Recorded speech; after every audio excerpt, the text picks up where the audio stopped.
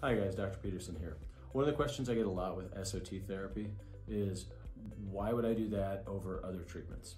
So, with respect to a microbe, there's 4 ways you can kill a microbe. Doesn't matter whether it's a bacteria or a virus or a fungus.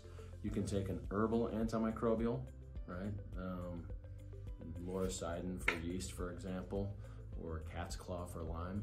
The upside to that is that it's probably not going to kill things you want, right? The downside is probably going to take a while for it to work. You can take a prescription antimicrobial, Valtrex for Epstein-Barr or herpes type 1, doxycycline for Lyme disease.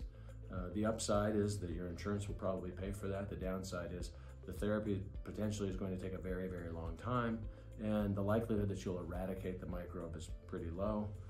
But you'll decrease it. There's no question you'll decrease the microbe, but you'll also potentially kill a lot of things you don't want to kill, right? Antibiotic resistance is also a possibility.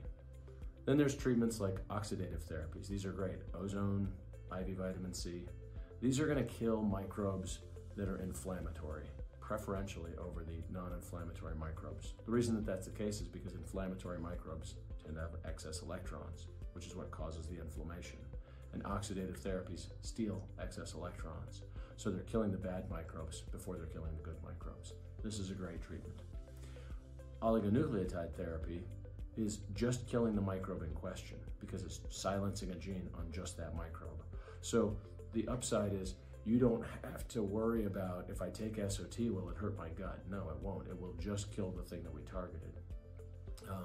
If there's a downside, it's that exact same thing. It is so selective, it just kills the thing that we're targeting.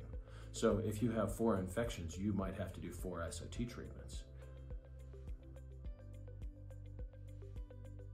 Hi, Dr. Saxena here, Chief Medical Officer at Form Health. Thanks for visiting our channel. Make sure to subscribe to get the latest insights and information on functional and integrative medicine.